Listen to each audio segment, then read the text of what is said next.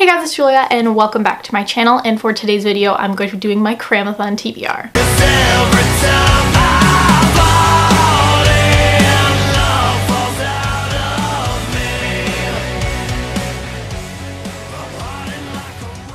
Is running from June 10th to the 17th. It's hosted by myself as well as Jay from The Awkward Bookworm, Dylan from Dylan the Reader 5, and Allie from Hardback Hoarder.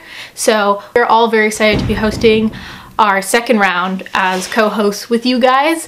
And yeah, let's get into my TBR. And if you made a TBR, well, if you made a TBR, I've probably watched it. I watched a bunch of them this morning. But if you had a TBR, link it or tweet it to us. We would love to see them. I personally would, and I'm sure the other hosts would as well. I have the reading challenges. I'll have my announcement video linked down below with all of that info. So first up here is a predicted 5-star read. I have Undead Girl Gang by Lily Anderson. And this book I know is like a contemporary-ish style kind of book. It's also about like witches and witchcraft, and then it's a little bit about like zombies and like bringing someone's best friend back to life. It sounds like a really interesting book. This was on my Buzzwordathon TBR, but I didn't get to it. And it's actually not a bad thing because this was the Page Habit book. I got this in my Page Habit box, so now I get to read like my annotated one, and I'm really excited. I really hope I enjoy it. Sounds right up my alley. Out of your comfort zone kind of read. So for this I have Binti, and I cannot pronounce this author's name, but this is like a little sci-fi short.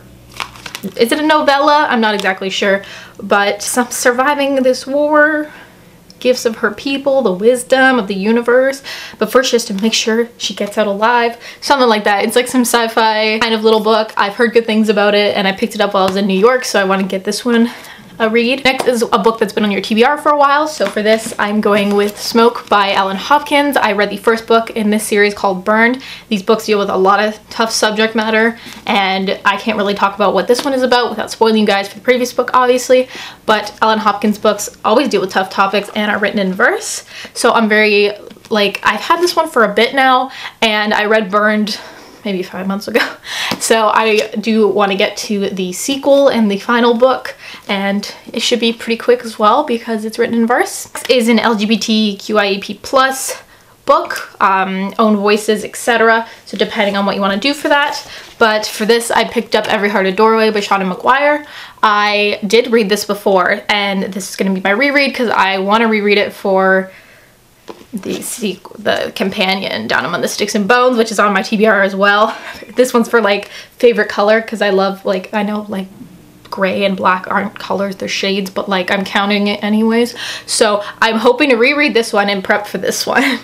And they're both pretty tiny, and I read this one the first time for a readathon anyways, so I know it's something I can get through.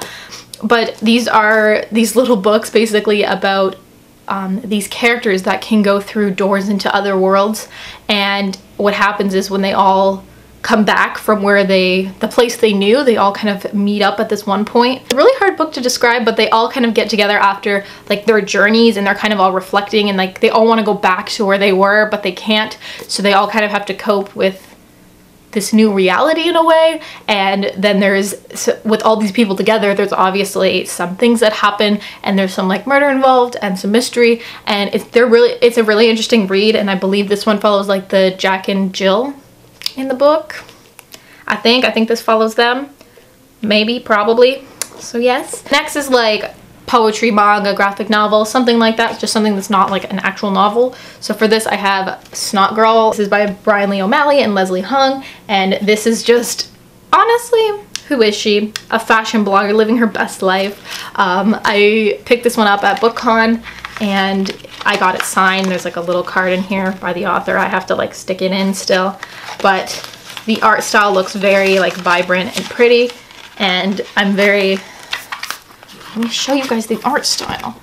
It looks very vibrant and pretty, and I'm really interested to see how I like this one. I've heard really good things about it. For the last challenge it's to read 7 books. So I don't know if this is gonna be that book, because this, like, I hope to get through all of that, but I don't know, because this is like a very busy time of year with school. There's like exams coming, and there's some other stuff going on as well. So we will see, but I ended up for this one I have Saints and Misfits by S.K. Alley. All I know is this is about a Muslim teenager, and it's about her struggles. That's all I really know. I've heard pretty good things about it, and one of my close friends, like in real life, suggested this to me, and that I read it to get like another perspective. So I want to do that, and I've been meaning to get to it. So if I don't get to it during this readathon, I hope to get to it eventually, sometime soon, I hope. So there you guys have it. Those were the books that I hope to read for the cramathon this coming week. I think if I get this up on time, it should be either the day it starts or the day before. So let's hope. But thank you guys so much for watching. Again, let me know if you like this location, if you're participating, all of that jazz. If you feel like it, make sure to like, subscribe, comment down below, whatever you want. Click the bell. Cool. And I'll see you guys all super soon with a new video. Bye. That tomorrow's